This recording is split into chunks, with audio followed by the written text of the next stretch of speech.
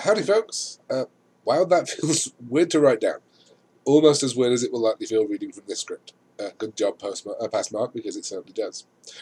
But as I'm doing something a little different this time around, I'll need to be checking a few dates and stuff, and I've figured this was the best way to do it. Fair warning, this is not only going to be probably one of the longer of the blog-style videos I do here, but it's going to contain a lot of in-depth discussion about my own mental health issues.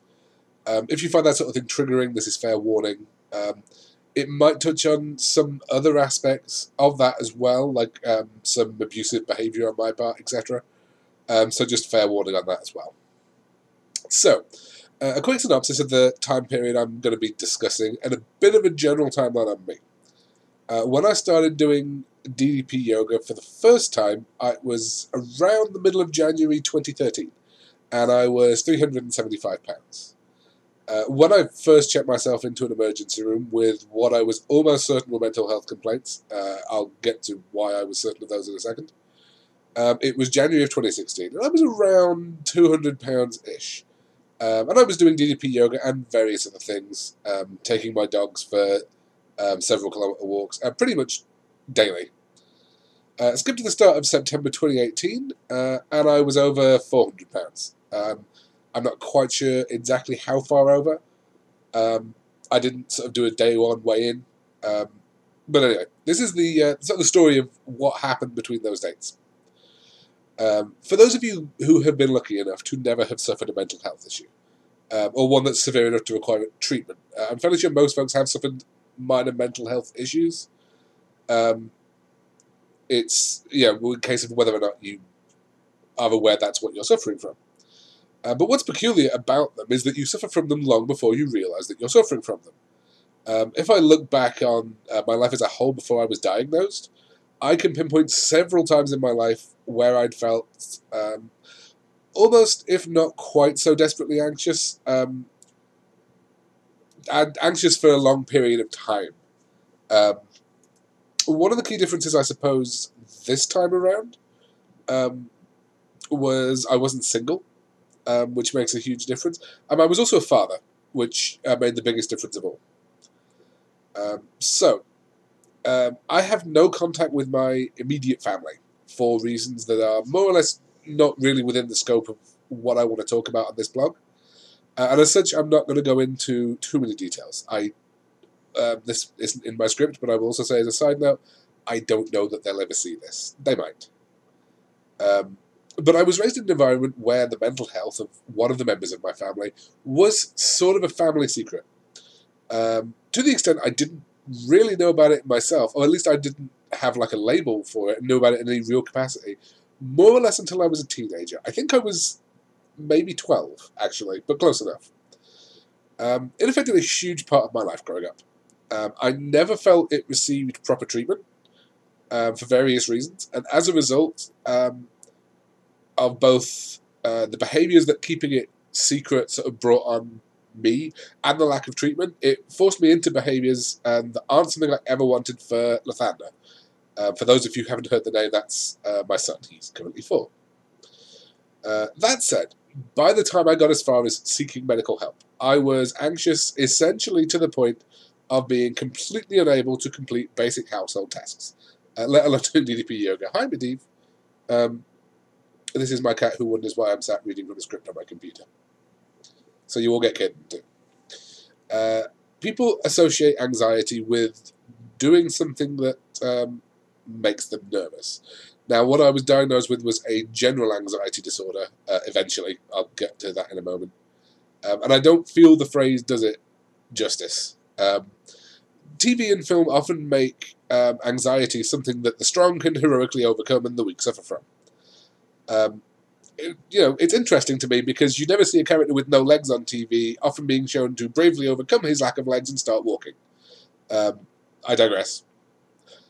The best way I can think of describing general anxiety is this. Imagine you are perfectly okay 1 second, then feeling like the next second you're being chased through a dark, cold series of woods by a pack of wolves.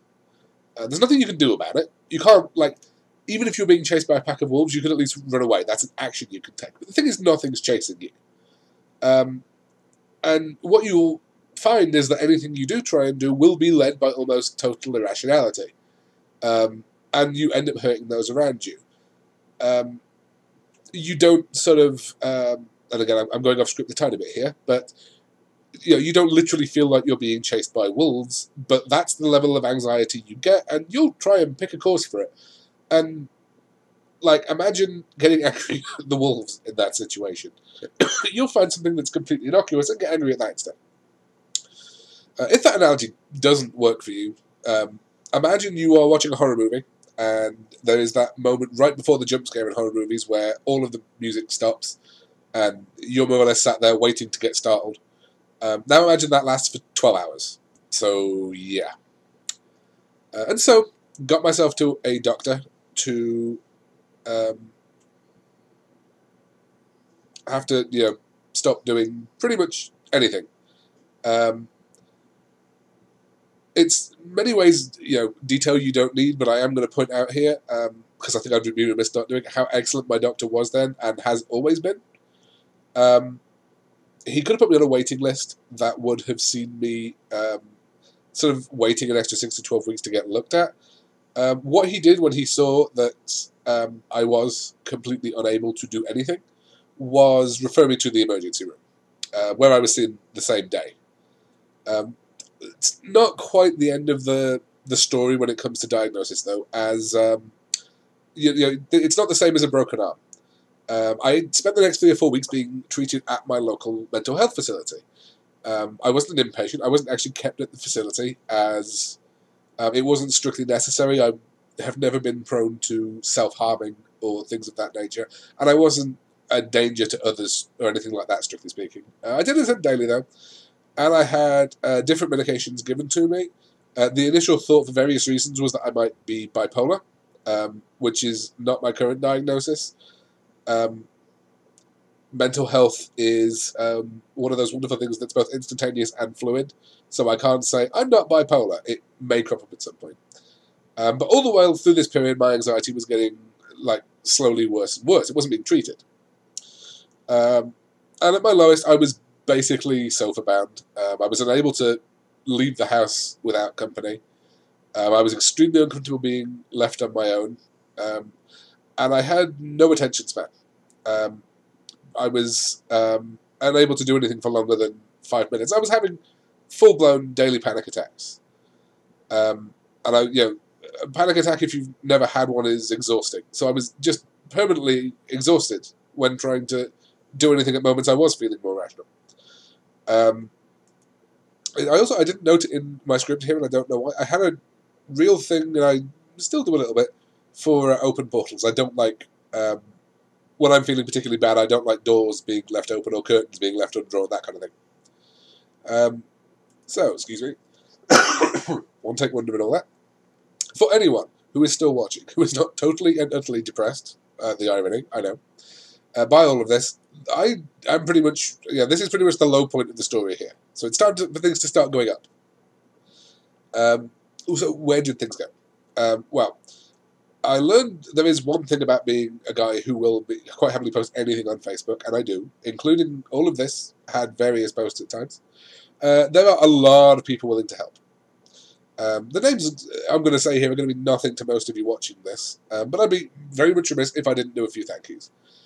First, my fiancée Susan, who was wonderful, and for obvious reasons of her living with me, bore the brunt of all this. And to our good family friends, Leslie and Sammy. All three of you were basically anchor points for me the first year after my diagnosis. And, not for nothing, I don't necessarily remember that much of that year. The concentration thing doesn't help with that, nor did some of the medication. But I'm sure at times it was completely thankless being there for me. And in moments of irrationality, I probably said a lot of things that were not quite so nice to you, angry at you for causing anxiety in me when you probably weren't. Learning when you're being irrational about that kind of thing is probably one of the hardest things to do with generalized anxiety. And having friends who get it and stick by you has proved to be one of the best things that could have happened to me, in all seriousness. The next big positive was getting on the right medication and eventually the correct amount, which is a whole other battle. I know a lot of folks are going to feel like this is an irresponsible thing to say, but when you've been having constant panic attacks, anxiety medication is like being wrapped up in a huge warm duvet. It really is the best thing. And make of it what you will. I know it's not for everyone. Some people are not fan of that, but I find it, I find it wonderful, frankly. Um, Another positive, which is sort of a mixed blessing, as I'll get to later. Anxiety tends to come in episodes anyway, um, so you get better over time. The whole ordeal, to be honest, wasn't my first episode of anxiety. I'm almost definite it's not going to be my last. It probably wasn't even the worst. I am slightly better equipped to handle these things these days, from what I've learned from all this. I've also learned what triggers me when things are bad, and things can be bad. I can wake up and have a bad day. Sometimes it lasts a week. In this case, it lasted almost a whole year. Um, but in case you're wondering, incidentally, my own triggers, large crowds do it to me. As I said, open portals like doors and windows can get me. Um, Odd one, this may be something from my childhood that I have no memory of happening, but being left on my own at grocery store checkouts, like in the queue, if someone has to run up, like forget something and runs off and gets something, that gets me every time. Look, they're not rational. That's kind of the point. If they were rational, it would be more like a phobia. Um, so you're probably asking yourself at this point, we are 11 minutes in, so pretty definitely thank you for sticking with me if you're still here. Why am I talking about all of this on a blog about DDP yoga? Given we're pretty far in, I've mentioned I didn't work out, but starting it. Well, so first off, I was dealing with a lot of guilt. I mean, generally, I'd been dealing with that for some of the things I'd done over the first year anyway, as I mentioned to various people. And there were some people who didn't stick by me for various reasons, and I get it. I kind of felt like crap about whether I left things with DDP Yoga specifically. I'd been blogging regularly leading up to the start of that year. Things had sort of tapered off. Looking at a couple of the last ones I did, I could see the start of things. One of the other reasons they tapered off was I did have a newborn around at the time. So, but I mean, I won the DDP Yoga blog challenge doing the blogs. And it seemed to all intents and purposes, to me, let alone anyone else, like I'd won that and then kind of just dropped off the map. I've never really been able to separate, and I still can't, frankly, the irrational feeling on how that may have looked to people involved in the community, and especially like Dallas and other people who decided I was worthy of reward, to how it actually looked to them. But the whole thing made the feeling of restarting and being public about restarting really daunting. It wasn't the only issue, mind you. Coming out of the year I'm discussing in detail here, I was weighing in at more or less 330 pounds, which is what happens when you have a habit of stress eating and you've more or less been forced to stop all physical activity. But that said, you may have noticed that's not the way I mentioned at the start, and there's still a gap of like a year and a few months at least that we're talking about here. Well, first off, medical issues apparently come in threes. The thing you can all see moving behind me is a dog now chewing on its leg. That's not distracting in the least. Consider it a bonus for staying with me this long. Medical issues. I had my tonsils removed, which, for those of you who had it done as a kid, it's not the same thing as an adult. It's actually pretty major surgery. So I had that done. And 6 months after that, I was hospitalized for 2 weeks for emergency gallbladder removal. And I was hospitalized for 2 separate weeks. I was hospitalized for a week, sent home with painkillers, then 2 weeks later, sent to hospital to have my gallbladder removed. So that was a thing that happened. Yeah. It's one way to start losing weight, organ removal. But I was also, in many ways, I spent the time trying to rebuild the rest of my life. That involved getting a job, although I am currently jobless right now for the contract I was working with ended. So somebody hire me, damn it. Rebuilding my finances was a thing as well. You take a year off work unexpectedly. We do get paid sick pay in Ireland, but it's not what I was earning. I spent the time rebuilding a few relationships with people, and Unfortunately, and I'm not going to go into detail, removing myself from some that I felt were toxic to my environment. The couple of other things I did, for those of you who follow me on Facebook, you'll be aware of these. I despise the phrase coming out, but it's what we appear to have all accepted. I came out publicly as being polyamorous, which, for those of you who don't know, means I have multiple consenting romantic partners.